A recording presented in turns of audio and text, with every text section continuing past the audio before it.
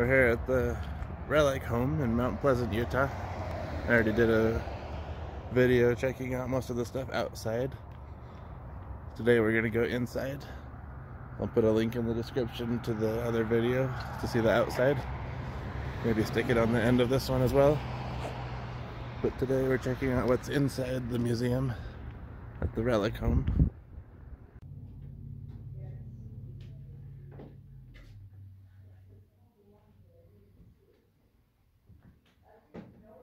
This was the first house built in Mount Pleasant.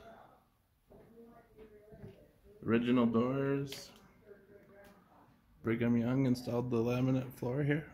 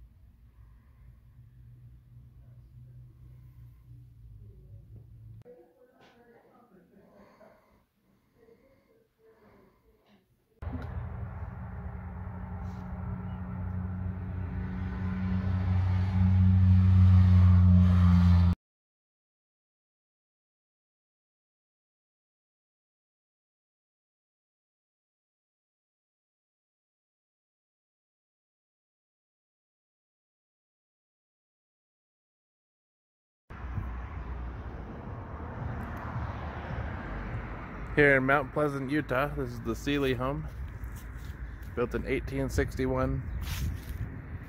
They've turned it into a museum now. But back in 1872, this is where they signed the peace treaty that ended the Black Hawk War. A war that cost Utah $1.5 million back in those days and killed hundreds of people.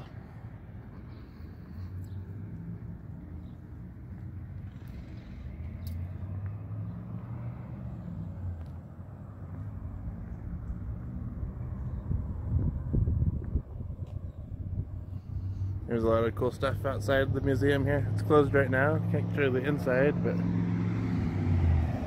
there's this water fountain that's carved out of stone from the hills above Moroni. An old blacksmith shop. The bell that hung in the school tower.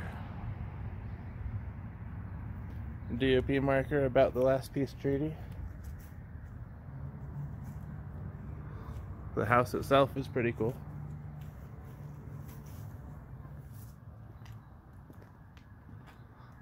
This back here was the Olson's home back in the day.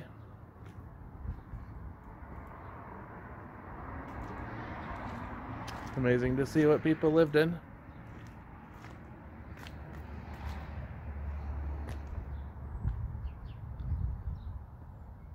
A whole lot of history around here.